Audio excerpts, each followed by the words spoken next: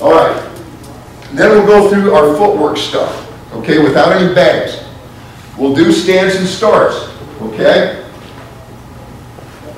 We'll have all the bags covered here, or all the shoes here, no bags. And I will stand over here, okay, to the side or over here, because we're doing this on the line. We have a field turf field, we got the chutes down on the corner of the end zone where we got the nice wide white stripe in the back of the end zone, and they're putting their down hand, I don't have this drawn there, they're actually putting their down hand about right there. So I can stand on the side and I'm watching that first step to see if it's the right length or too long. And I'm using the wide white stripe to tell me, because we've got this edge of the chute is on, if the wide white stripe's like that, this edge is on there, so their feet are about right here. If their first step is on or over the front edge of that white stripe, they're taking too big of a first step. And as I said before when I was talking about stance, if the first step's too long, it takes too long to get the second step down.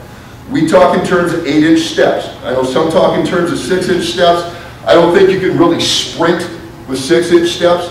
So we talk in terms of 8-inch steps. To be honest with you, I'll even take a foot, okay? But I don't want it 18 inches. I certainly don't want it 24 inches. And part of it is, individual. Some kids that are a little longer might take a little bit longer first step, okay? But approximately 8 inches. So I'm watching their takeoff there. The other thing we'll do, and this is, I don't like it, but it's a fact, our field is also lined for soccer. So about halfway, about 5 yards through the end zone, then that's not drawn to scale. So we're doing it on the back of the end line. Of course, here's the goal line, and about halfway in between is a yellow soccer goal line. And it actually is perfect for our drills, because we try to make things competitive in terms of our takeoff stuff. So I'll be watching there, and some years I'll have a student assistant that maybe's had too many concussions or not good enough to play in college but wants to be part of the program, and I'll have him stand on the yellow line, and they're racing to that yellow line. And if I'm really not happy with how competitive they're being, whoever wins, wins. The other 4 are doing 10 push-ups, okay? So we make it competitive in terms of racing to the yellow line. So that's stance and starts. Then we'll go, and I'll come back to some of our footwork stuff. Well, no, I'm going to go to the footwork stuff. Where am I at? No, I'm not. Where am I at here? I need to. Part of the problem is, as you get older, you can't see as well, so you have to wear reading glasses over your contact lenses. So, yeah, we'll go to drive block progression. That's fine. All right. Anybody ever seen the video or that Buck Nystrom one-on-one drive block? Maybe the single best video I've ever seen. We do a lot of the same type of thing, okay? We do a lot of the same type of thing, which is why I've got it here. I'm not going to spend a huge amount of time on it. But here's we start out in a form fit. On the bag, in the chutes, we'll actually physically have them, if the bag's right here, they will physically walk in, and they'll be in their blocking form. They'll get into a form fit position, because when they do that, kinesthetically, they're going to learn, their brain is going to be able to learn what perfect drive block position feels like, okay? For us, our punch point, at least theoretically, the way we coach it, it tends to be a little bit higher, which is maybe why I make it so low, because kids always play higher than you want them to. Our punch point is the belly button, with our eyes at the level of the base of the chest plate, okay? Because if you try to teach them to punch the base of the chest plate, they're going to come up. And that's the other thing with taking an 8-inch step versus a longer one. You take a long first step, it's automatically going to pull the shoulders up. So a shorter step, we want to keep the knees ahead of the hips and the hips ahead of the heels. Knees ahead of the hips, hips ahead of the heels. Back flat. So anyway, we're going to get in the perfect form fit position and just let them sit there for about 30 seconds and get a feel for what that is. Again, it's very important for the freshmen. Juniors and seniors get tired of it, but they have in Division III, We can't wear pads for spring practice. They haven't been in that position for 9 months, so they need to be retaught too. And I think if I can leave you with one more thing that might be important to consider. Never assume your kids know anything. I start the season with the same blocking progression drills every year. I don't care if I've got 5 starters back and their 5 backups are all back. Never assume they know anything.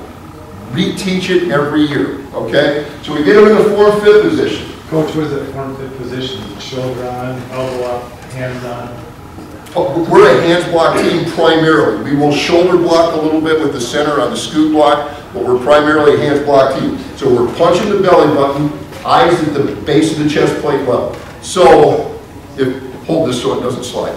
So if this is the stand-up dummy, I'm going to get in here with my thumbs up, elbows in, right like this, back arch, okay, in a form fit position, right like this.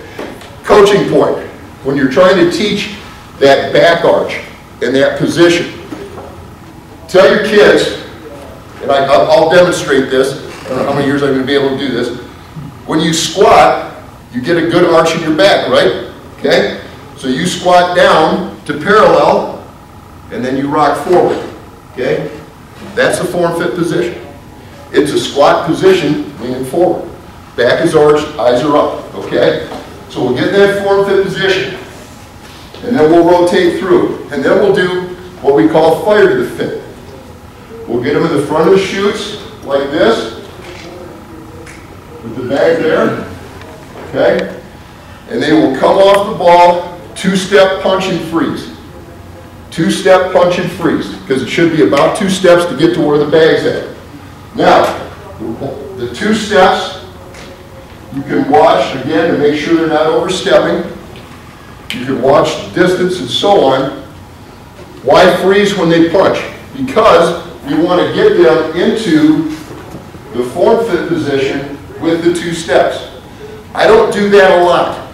I'll do a 2-step freeze the first day because I don't want them getting used to stopping after 2 steps. And if you continue to rep that, that can become a habit as well. But I do want them to learn how to get off the ball and get into the proper form fit position. So we'll do it the first day as we're teaching the progression. After that, we're not going to do any 2-step freeze stuff. Okay? And then we will just go to the full drive. So they'll get in their stance on this side, on the cadence. They're going to step with their inside foot. Centers will alternate, right foot first, left foot second. And they're just going to come off the ball. They're going to, punch the bag at belly button height. And we have, here's another coaching point. Get the heaviest frickin' bags you can. We used to have those light, square, stand-up dummies that folded and were easy to push, so I got Ron to give me 5 7-foot-high, 80-pound bags. They've got to sprint off the ball and punch and run their feet if they're going to get movement on that thing. And the beauty of that is there's side carrying handles that are right at where the belly button of the defender should be as he's coming out of his stance. So I can judge their hand strike, I can judge their punch where it is relative to those side handles in terms of are they punching at the right level. And then they're pounding their feet, and then when I blow the whistle, they're going to freeze and frame back up into their form fit position. Why do I have them do that? Because as they get back into their form fit position, I can look and watch them do that and I know exactly what they've done wrong. They either have to slide their body back down because they got too high, or they've got to widen their feet a little bit because we do widen our feet on contact, or they're way overextended because they didn't bring their feet with them. So it's a way for you to look at them and see what they're doing right and wrong, and it's a way for them, again, through their own kinematic feedback, to learn to coach themselves on their body positions and their block. Anytime we're working with bags, we're going to freeze and frame up when we blow the whistle, okay? So that's our drive block progression in terms of just the drive block. One of the things, and I got this across the top, that I think is an important thing, KISS, keep it simple, stupid. Once you're there, it's just a drive block. I think sometimes in order, and I've been guilty of this too. We want to appear to our kids like we're great coaches. So I'm going to teach you 15 different blocks that you need to learn. Well, kids aren't going to learn 15 different blocks.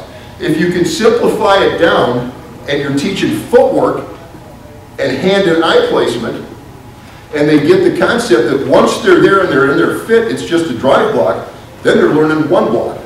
They're just learning some different ways to get to it. And I think, at least in the early parts of the teaching part of it, that makes it a lot easier for them, okay?